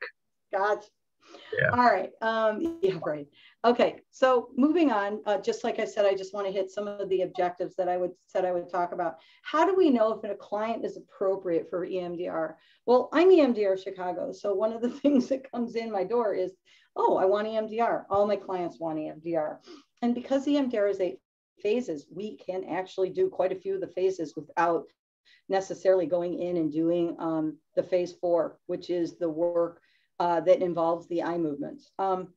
One of the things that we've learned in the research is the longer the eye movements, the more trauma memories that you're going to be working with.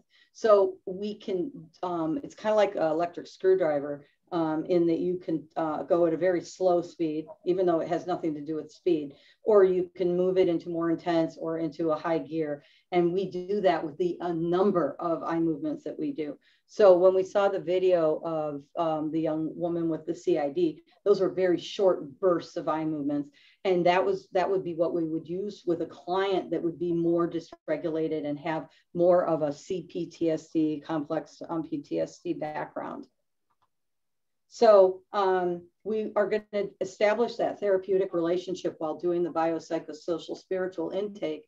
And at the end of the day, this is the key, right? I mean, if we're not a good fit, we're not going to get anywhere.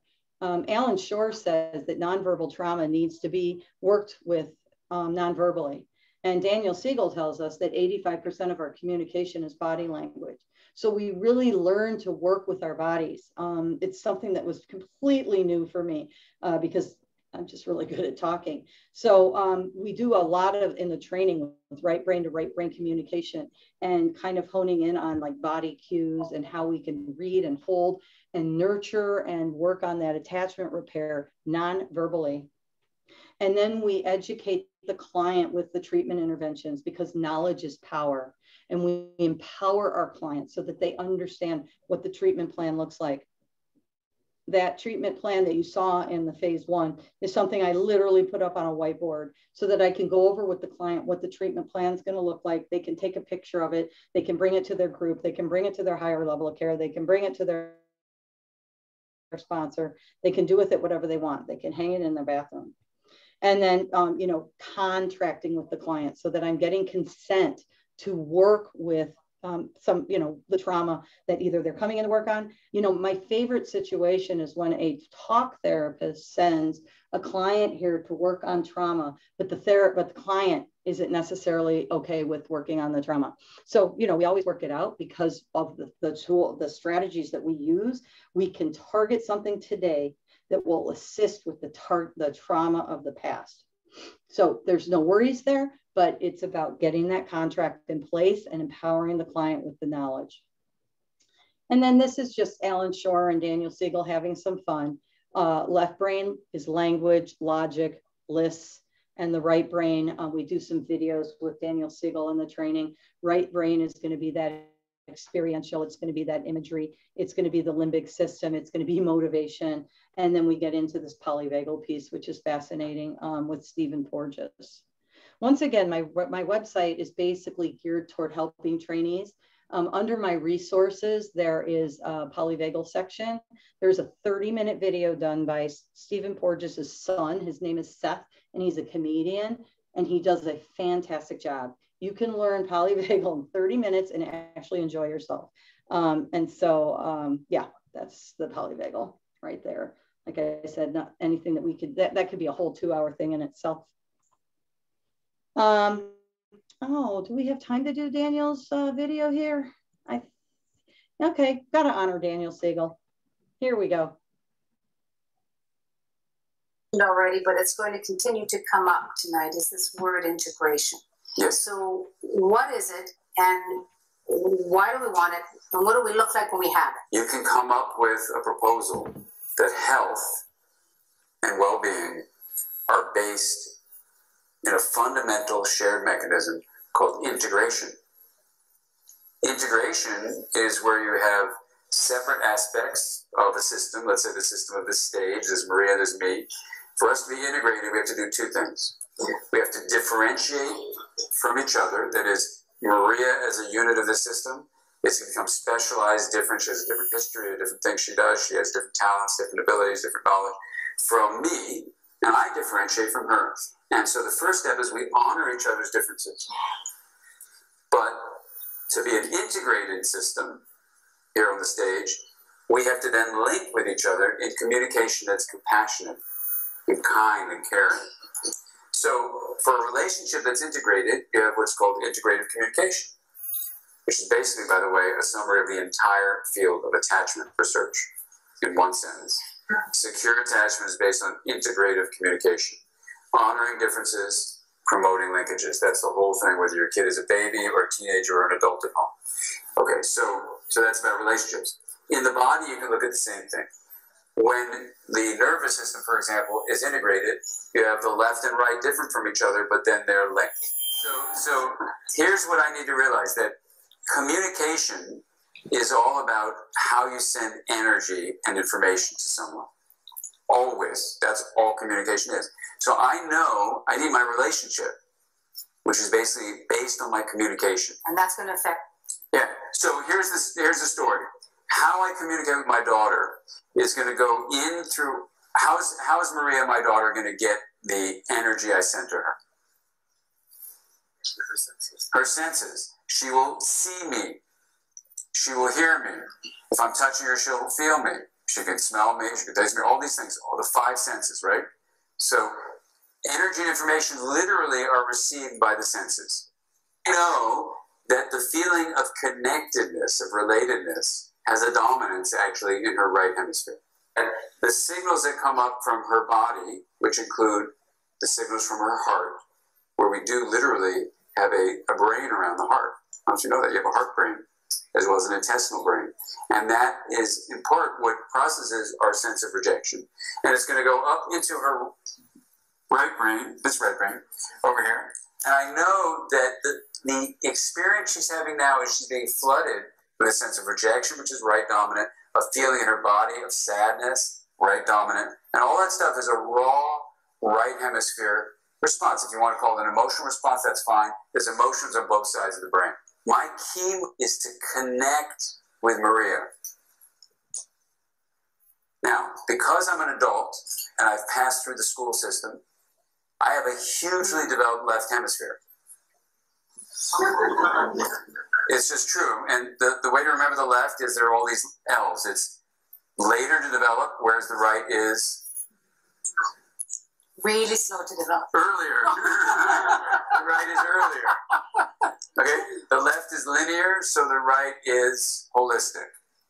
The left is logical, meaning it does what's called syllogistic reasoning, look for cause-effect relationships, solving problems. The right just takes things as they are, so some people would say it's visual spatial, just the impressions of how things are. The left loves making lists, like this list I'm making right now. And the right instead is all about autobiographical memory. It's about stress reduction. And it actually is the only side of the brain that has an integrated map of the whole body. Yep. Only the right side of the brain. Now, the left also is specialized in linguistics. Language with words, dominant. There's language on both sides, but it's dominant on the left.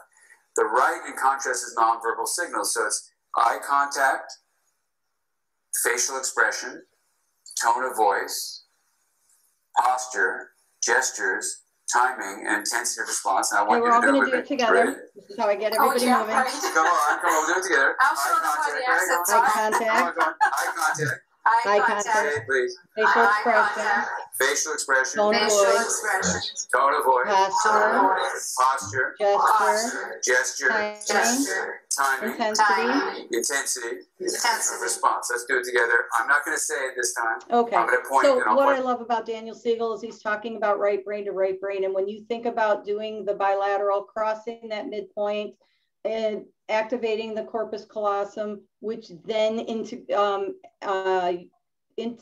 sorry, what's the word I'm looking for? It activates the right brain into the work, which is connected to the body, which is picks up on 85% of the communication, which is nonverbal. We're missing out on all of this with just a talk therapy session. So that's my point. And so I'm going to I want to leave a Q&A. I want to honor the dissociative experiences scale because we do a big section on dissociation. If you are one that checks for dissociation. The screening tool on my website is awesome. It's a color-coded one, and it helps the therapist learn about dissociation. And then there is, I'm going to skip forward because of time. Oh, I do love this video though. We work with kids. Just had to do it. Breathe. Sometimes the monster that's inside you is a monster that is mad. It's a monster who is angry. It's a monster who feels bad.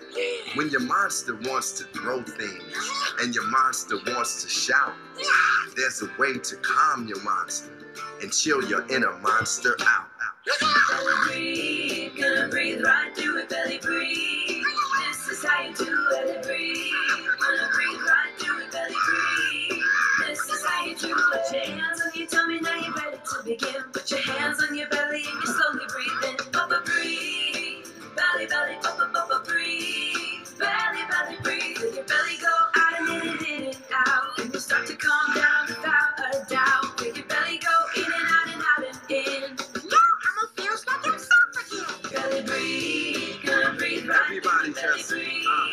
So we do a lot of work with kids. We look to do 10 minutes of eye movements per session, and it's very powerful. So I'm going to end here, and there's one more slide though that answers questions. I'd thrown on a, there it is. What additional populations can we work with? We go through all of these in our training.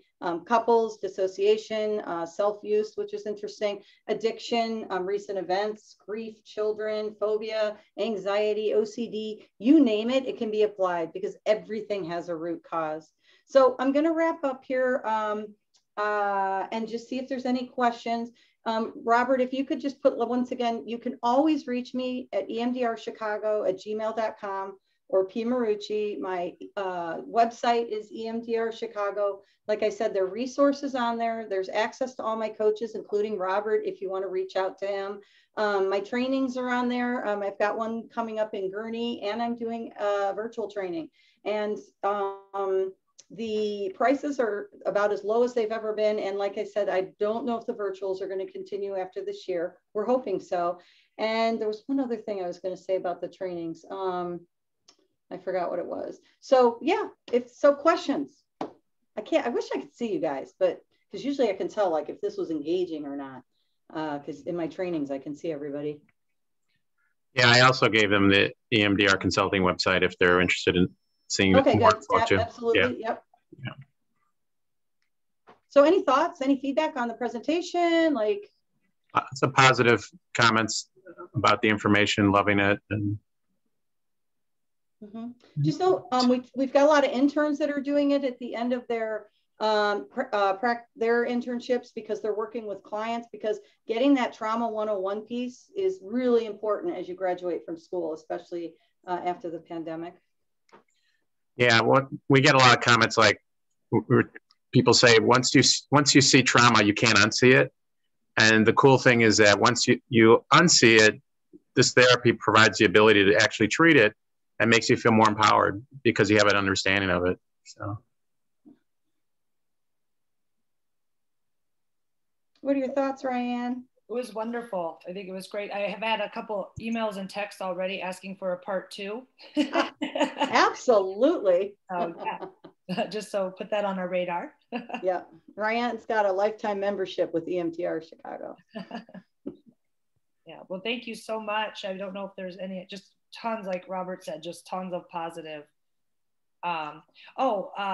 Someone had asked, would love to know more about EMDR with borderline personality disorder. Yes, personality disorder. So the DES, which is the, you can go on my website and I've got the tools that you use. We would do a mid-analysis, which is the multi-inventory of dissociation, and we would work from the stage perspective before we would go in and be doing any EMDR. And then as an advanced training, which I'm facilitating in June, we have structural dissociation, ego states, and EMDR. And so you wouldn't work with that client until after you've done the basic training and done the advanced training. And it's great. It's great work. Yeah, someone had asked about using it in a high school setting. They aren't allowed to even be trained, they said. And we have a lot of high school social workers that are getting trained right now. Yeah, they're saying that some high schools won't even allow it, even if it's trained. And I think that's bringing Paula to those communities in high school. Like, let us know, because they just need to be educated about it, especially the way we provide that, as Paula said. It's like getting vaccinated. You know, it depends on what state you're in. Some schools are really embracing it right now. The CID and ATIP, that we saw the critical incident desensitization. Once you're trained, you can actually train paraprofessionals, and paraprofessionals read from a script, and they can do CID and ATIP, which is desensitizing for, for our little ones, for high school kids. It's insane what you can do with it. But yeah, you're right. It's, I've got higher levels of care around here that refuse to use EMDR in their treatment centers. And I don't know what to tell you, because if you look at the research, sure, 10, 15 years ago, even Robert and I were scared to use the tool. But what's going on now? Everybody's, should be trained just to have it in their toolbox. All right. Mm-hmm. Oh, and I can't even say enough about the addiction work. I go nuts in my training on the addiction piece. So one question is, how much direct work is done to help clients with other interpersonal issues, probably linked to an earlier trauma? Well, this is going to directly work with it. It's going to recode, rewrite how clients look at relationships. They need to grieve what they didn't get, and it's shifting from an external locus of control, where everything that you feel and think is about the external environment, to an internal locus of control, where you're pulling from an I perspective and getting my own needs met, which a lot of our clients haven't been able to do because they didn't get appropriate, good enough parenting. Right. So such a high percentage, I'd say 80 to 90% of what we see is relational traumas. It says, is one fully trained to use EMDR after the first 2 weekends? And 10 hours of free consultation, yes. And you get the consultation with us. It's part of the pay. Yeah. It's part of the package. We make sure that you get where you need to be. And then if you want to stick around with us, we hang out for a lifetime. Great. Yeah, somebody just commented, it'd be great to use it at therapeutic day school for the kids with trauma, elementary.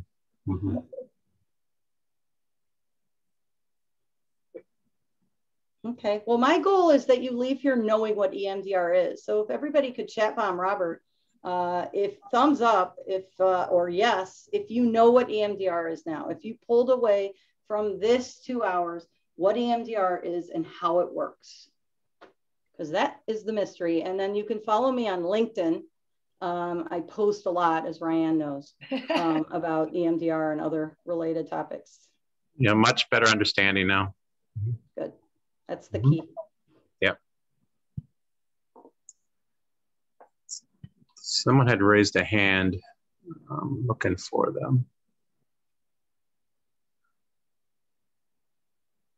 I believe it was Stephanie. Oh, that was earlier, but yeah, must have went down right away. I don't see it. Okay. Okay. Yeah. Okay. Okay, are we good? Yes. Well, thank you. So. I just want to thank all of you for, time is money. Time is hard to come by, and for spending these 2 hours with us. We really appreciate it. Yeah. Thank you. Thank you. All right. Thank you. Everybody enjoy the rest of their week. Take care.